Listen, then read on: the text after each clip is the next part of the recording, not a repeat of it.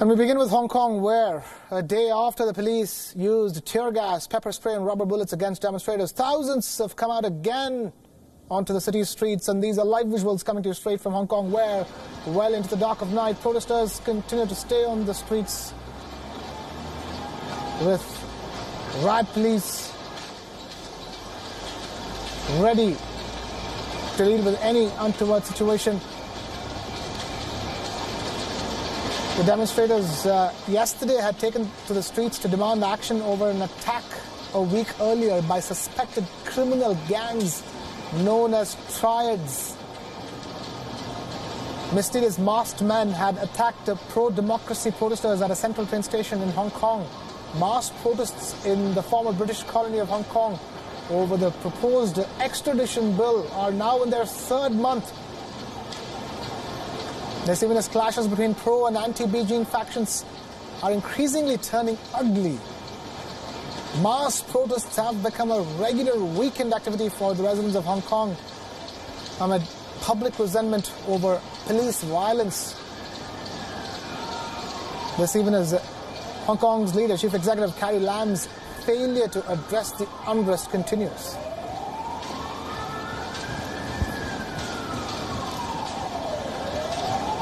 Our correspondent Patrick Falk, who is in Hong Kong, joins us live here on this broadcast. Patrick, talk to us.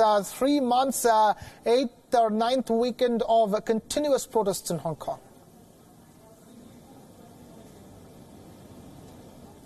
Yeah, that's right. But things have been rather different today. It's been incredibly tense here out in Central. There was, of course, a protest that was planned to take place from Chater Garden to Sun Yat-sen Memorial Garden, which is just to the right of me. And there was always that possibility of protesters trying to move on to the Beijing liaison office, where they vandalized the place last week and, of course, provoked Beijing in doing so. But the protesters were here just about an hour ago, and they've been pushed back by the police, who fired several rounds of tear gas and rubber bullets, and the situation was incredibly tense, and the police have been advancing very quickly indeed, determined to keep them well away from the liaison office. And I think that's an indication of just how important a symbol the liaison office is. It is the highest authority of the central government in the city.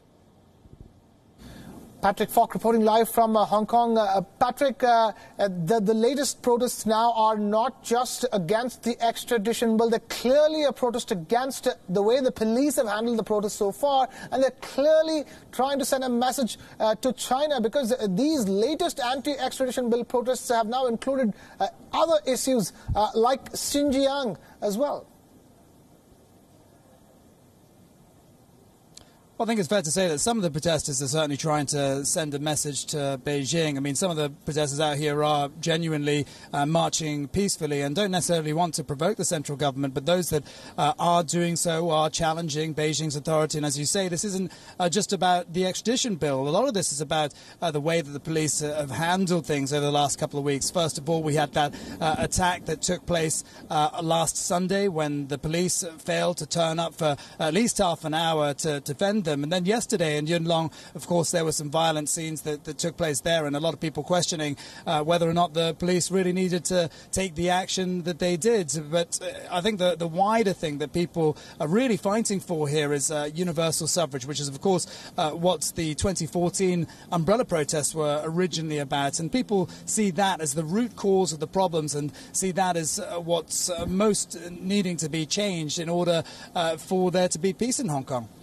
Right, Patrick, I was asking about the message to China, because earlier this month, protesters had stormed the legislature building, vandalizing the structure and spray painting slogans on top of it. 6 days ago, protesters aimed straight for the Chinese seat of power in Hong Kong, the Chinese representative office. They blackened the emblem of the Chinese government, hurled eggs and paint bombs at the building, and threw poles at the police personnel who tried to stop them. Now, Patrick, in the 8th week of the protests, it's clear that Hong Kong is raising a voice for something that's much bigger. I don't think they're having faith in the entire one country, two systems principle anymore.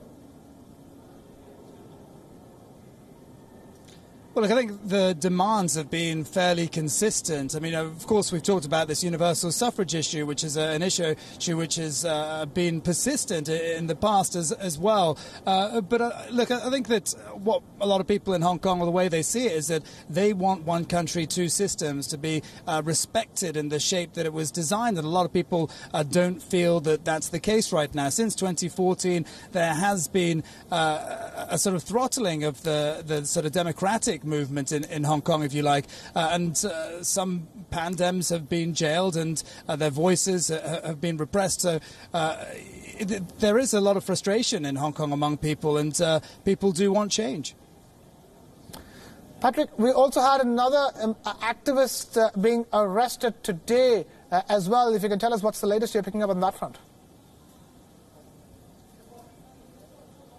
Yeah, well, that's right. Max Chung was among 14 people arrested today. In fact, Max Chung was the organizer of yesterday's rally in Yuen Long. Like today, the police put some restrictions on the protest taking place. They were allowed to come out and gather in Chater Garden, which is where the protest began today, but they weren't meant to be advancing to Sun Yat-sen Memorial Gardens, which they were always going to do. It was obvious that was going to happen, particularly after yesterday. The protesters were told not to gather in Yuen Long at all, but they were prepared to defy that order and came out in great numbers. There were as many as 200 people that came out yesterday, and I think that just goes to show what a sort of a breakdown in relationship there's been between authorities and protesters. And meantime, the government, the local government here, really hasn't gotten a grip on things and seems to be laying low and just hoping things will blow over.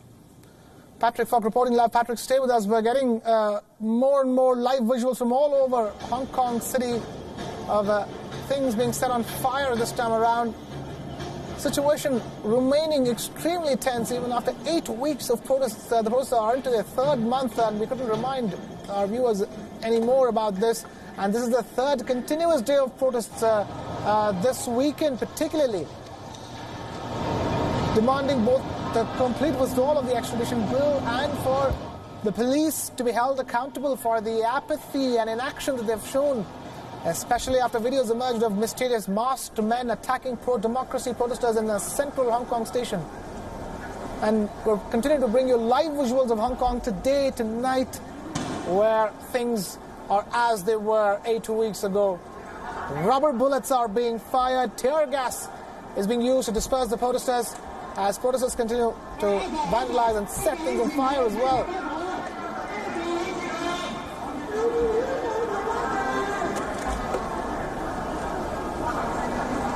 Well into the night, the third continuous day of protests in Hong Kong continues as another weekend is gripped with tensions in the island city. Just yesterday, nearly 300,000 people protested. And then there's a ban issued by the police on protests, and defying the ban, these protesters have come out onto the streets of Hong Kong again.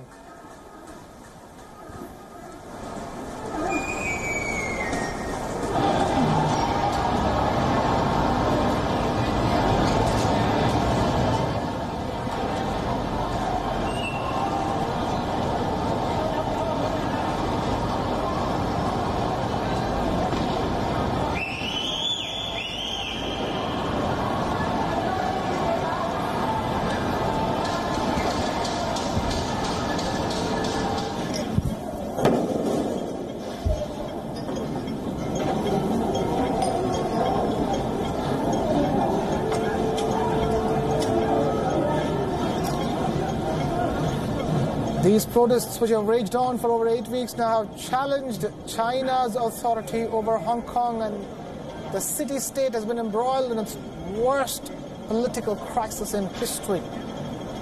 And these are live visuals coming to you straight from Hong Kong as we speak. And the latest round of protests are all about the police inaction and the police brutality on pro-democracy protesters.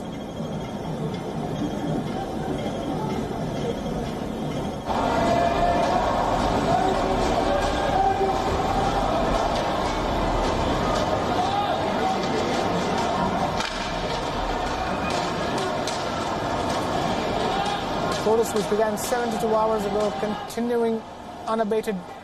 Now, we understand that protesters are setting fire to piles of cardboard, even as tear gas has been used in the particular area to disperse the crowd of protesters by the police.